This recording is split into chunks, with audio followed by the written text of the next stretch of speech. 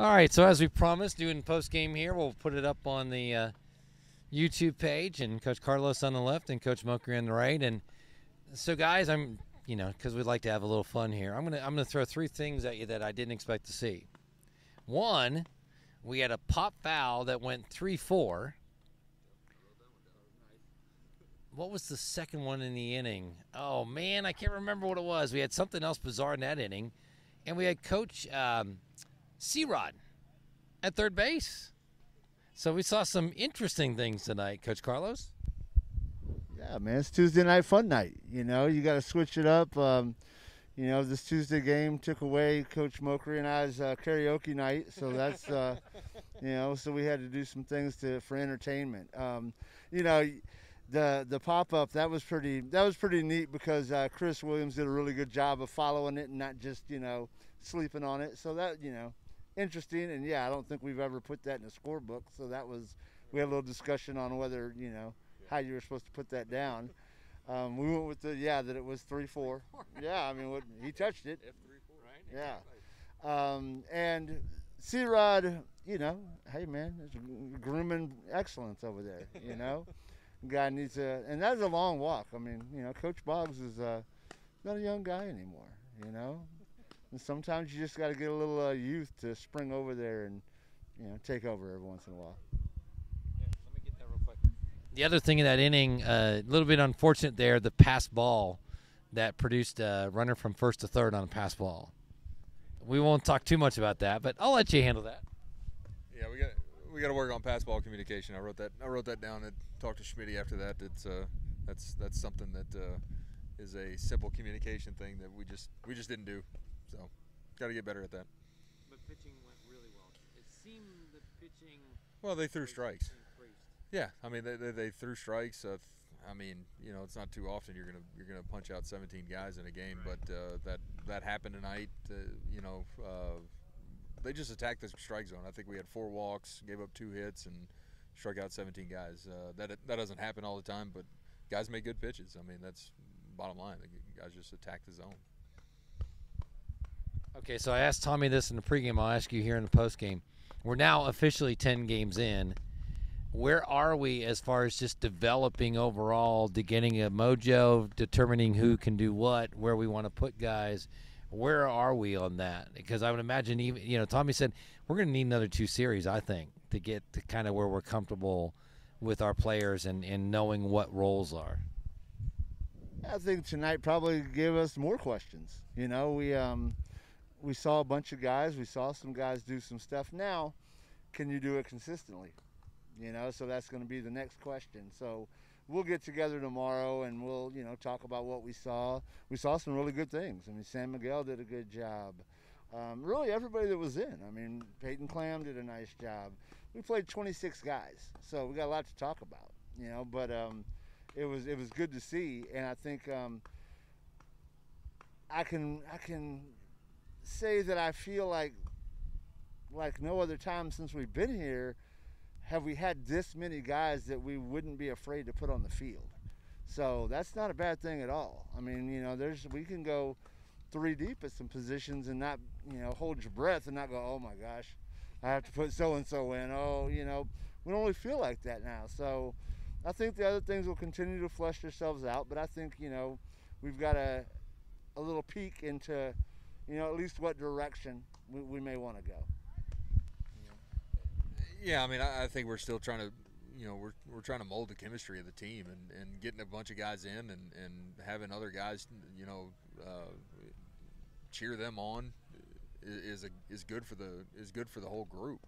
And I mean, like Coach said, I mean, there's a lot of guys that got in tonight.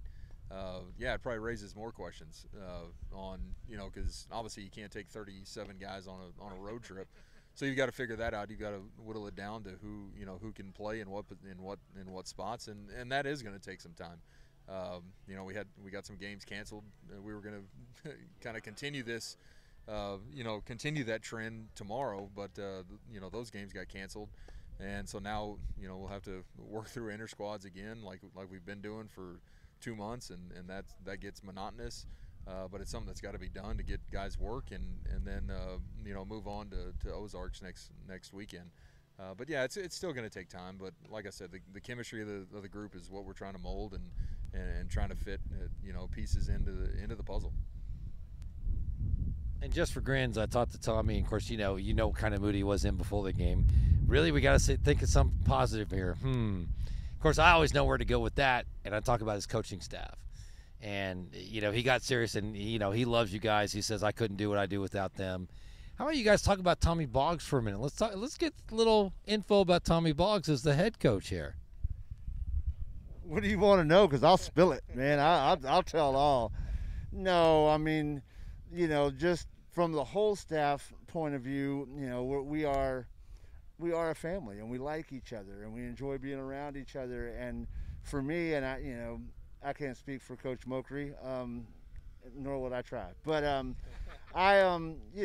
the level of respect and trust and loyalty that I have for Tommy has been, built over 20 years, and that seems like a small amount of time compared to Coach Mokry and he. So, I just I've enjoyed learning the game. I enjoy, him as a person and understanding that, that gruff, big bear, tough guy. Oh, people don't like. Nah, I'm not buying that. That's one of the kindest-hearted, decent, looks out for other people, guy that you're ever going to want to be around. So that's, the things that make me, happy and proud to be a part of this staff, and proud to continue to watch him develop and grow. He doesn't get stuck. He still picks out bits and pieces and makes little changes, and I enjoy that. Yeah, I mean, the two words that he used right there is trust and loyalty. I mean, there's so much of that, in this coaching staff that it's amazing even to this day that he'll pick out these little things, and he's right there, and he has no idea we're talking about him. Yeah. Oh my gosh. And we're talking about you, man. Just the little things that come up and he'll mention, and it's just things that you never think about, and all of a sudden it's like, wow, I never would have thought about it that way, and that happens constantly, every day. And it's just being around the guy for, how old am I now? I'm almost 40, so 30 years. Yeah, I mean, it's a long time, but I mean it's such a learning experience that I've had over all those years. You want to say something? Come on. No, I told y'all. No, I don't need to say anything. We won a ball game. I told you before, and I'm not gonna go back and forth. The staff I got, my job's easy. It's real simple. There you go. It's real simple. Right. There it is. Final thoughts? Coach Boggs is a little sentimental too, because he missed out on karaoke night tonight. Yeah, so he was. Everybody did. So we're just. It's a good Tuesday. We came out and did what we were supposed to do, and we'll get back to work tomorrow. Real quick, now we don't have the games tomorrow, what do we do from now till Ozarks? Because obviously it's spring break week this week as well.